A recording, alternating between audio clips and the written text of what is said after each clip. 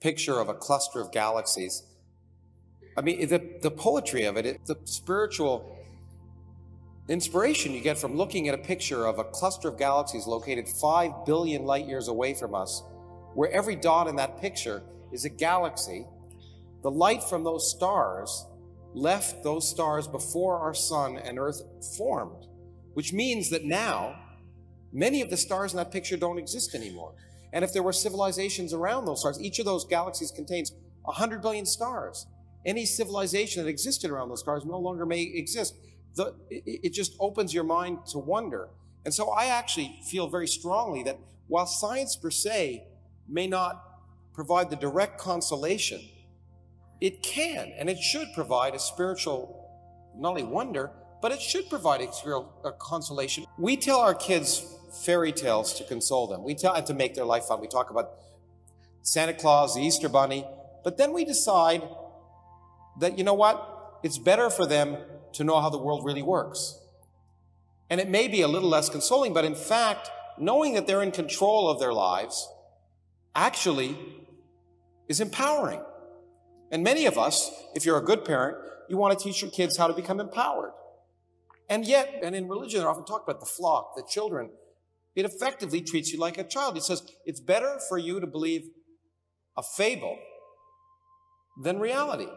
And often when I end a lecture on cosmology, I point out the two things modern cosmology has taught us is that first, you're much more insignificant than you ever thought. And two, that the future is miserable.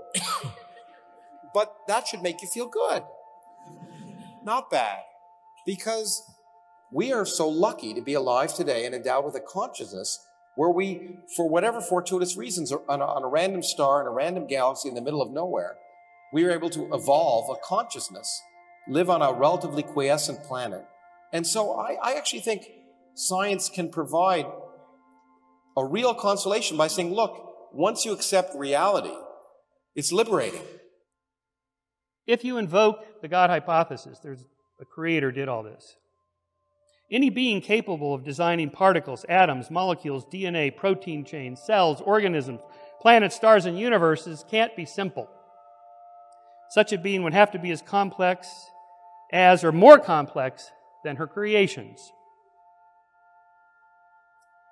Thus, by all theistic arguments for God's existence, there must be a God's God who created the Christian God. And if you continue to make that argument, then there has to be a God's God that made the Christian God ad infinitum. Now, you can't just say, well, you got to stop the causal chain somewhere, and I'm stopping it at my God. Why? You're the one who initiated the argument that there has to be a designer behind the complex system. So, who designed the designer? Well, the designer is that which does not need to be created. Why can't the universe be that which does not need to be created? Because the universe is a thing and it has to be created. Well, maybe God is a thing. No, God is not a thing. God is an agent. I'm an agent. You think I was created.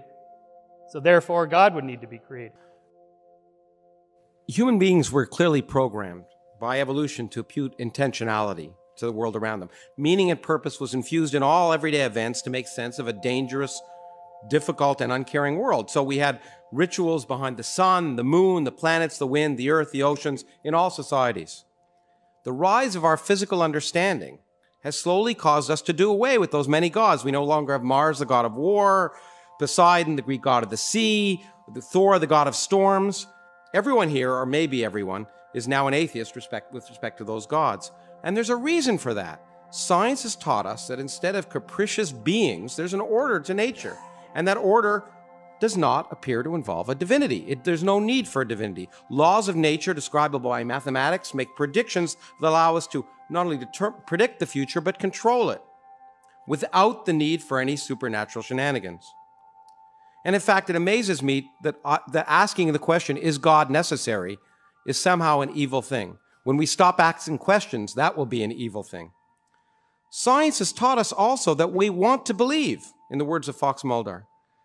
And we should be skeptical of those desires. As the physicist Richard Feynman told us, the easiest people to fool are ourselves. As scientists, we have to train ourselves to be skeptical of wanting to believe. And we should try and overcome our natural tendency to assume special significance to events.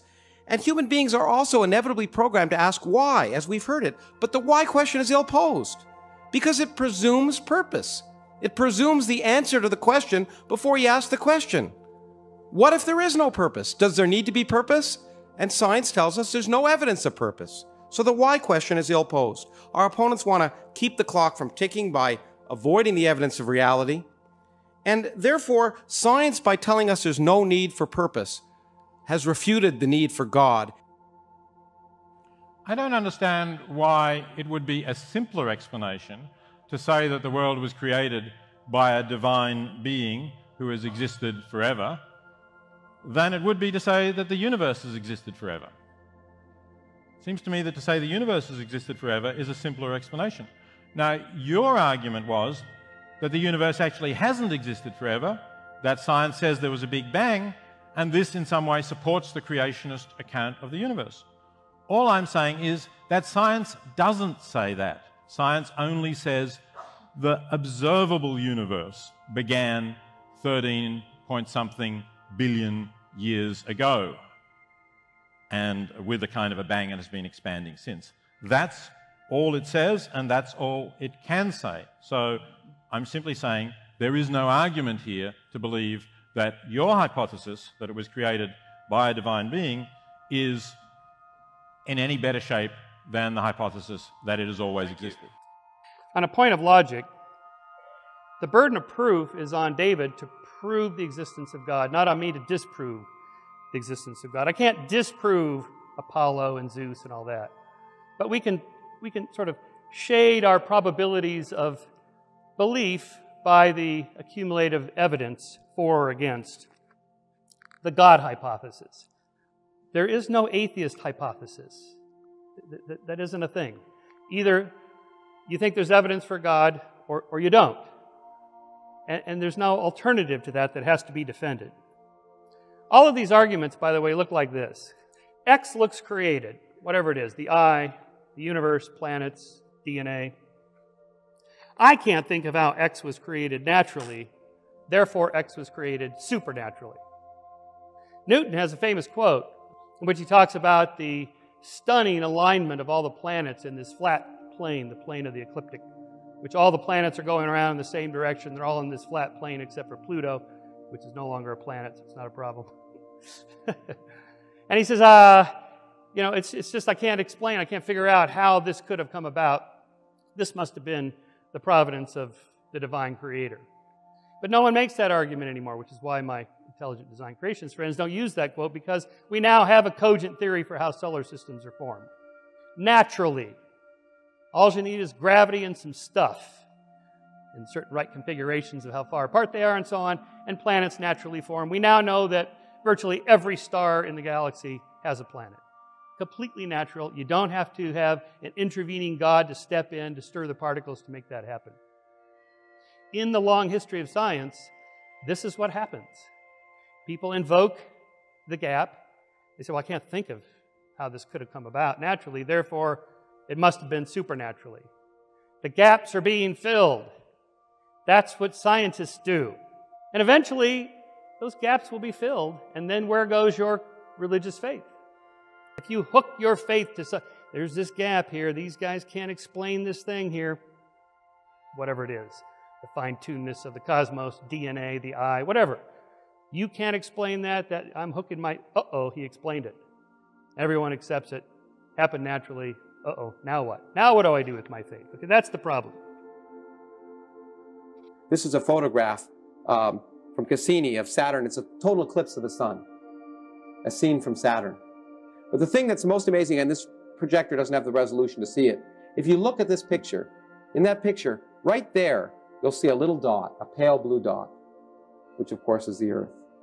And it seems to me that is the wonder we should be telling your kids about, showing them pictures of understanding our place in the cosmos, the Earth, the center where all of our vital trials and tribulations and political battles and moral battles are being fought, is that little spot, that fragile spot in a dark void. I mean, that's the kind of story we should be telling to inspire our children.